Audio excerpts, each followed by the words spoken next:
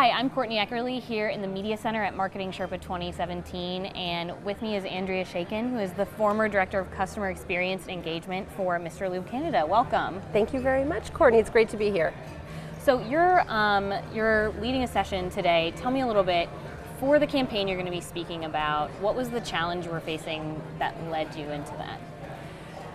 The biggest challenge that Mr. Lube had was with data.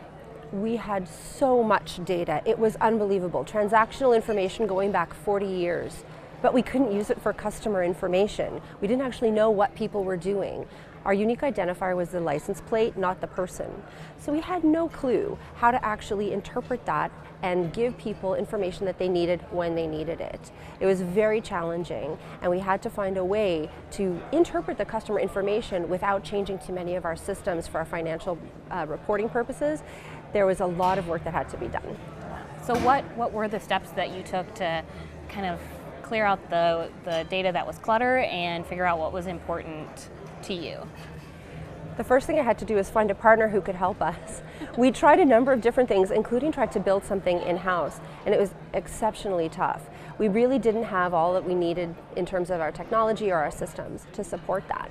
So once I found a partner who was able to understand our needs and understood that we weren't really in a position to do everything at once, their theory was that you wouldn't boil the ocean, so that's why I sort of fell in love with that approach.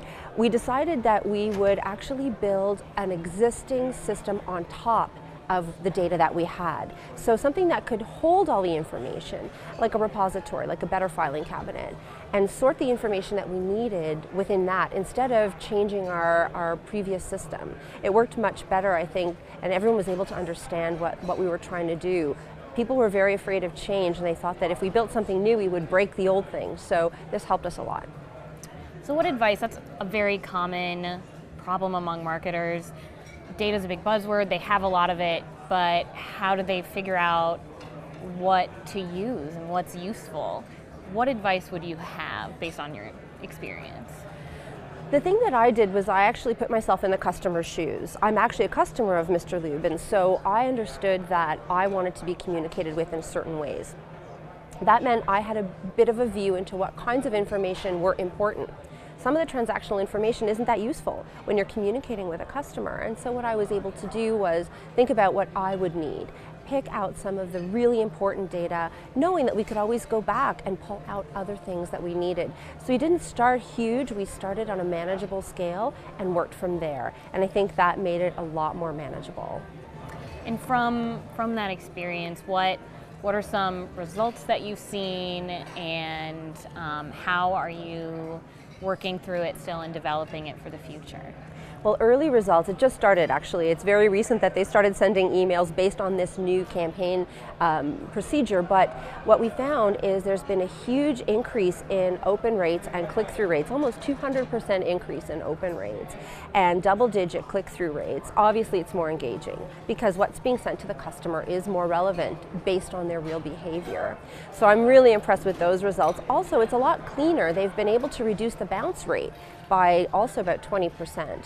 It's just a result of being able to see into the data a little bit better. And so it makes it far easier to really send a true communication to a true customer.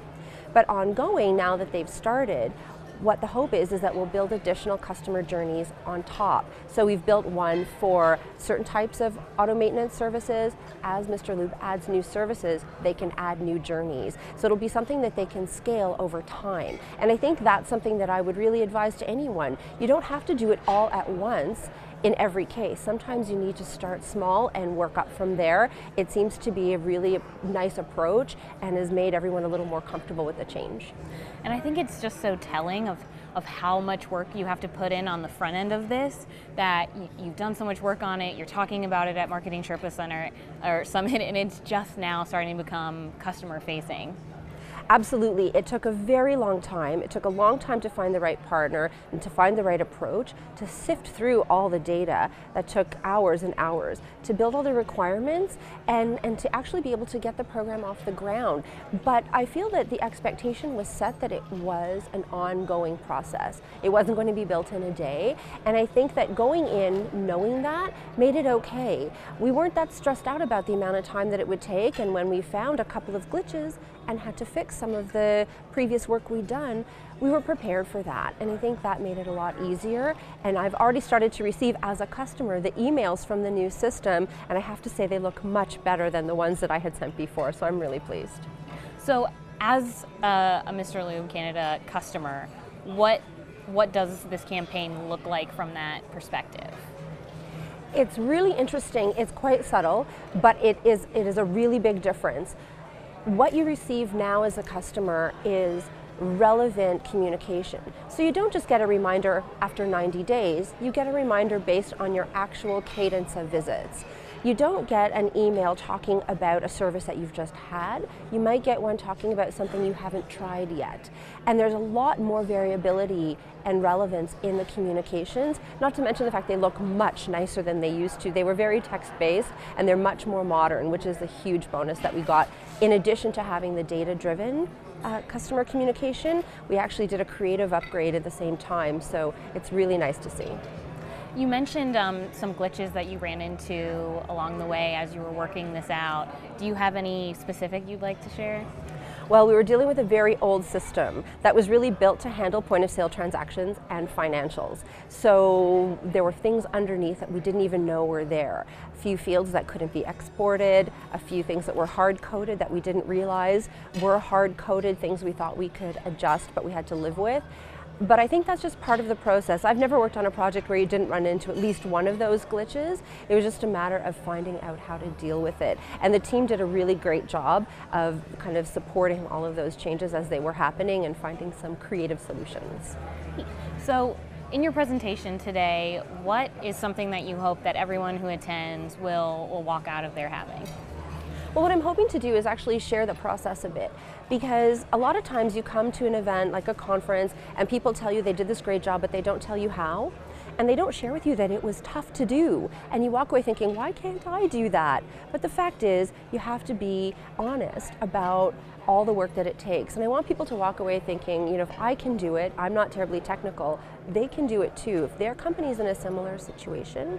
The other thing that I really want to impress upon people here at Marketing Sherpa is that you'll see a lot of times companies will say, well, if we're not a frequent type of company, you know, restaurant is frequent, car maintenance isn't, we don't need to do this. And I think that's not true. I think every retailer or service provider can really benefit from making changes to their email structure and using their data better.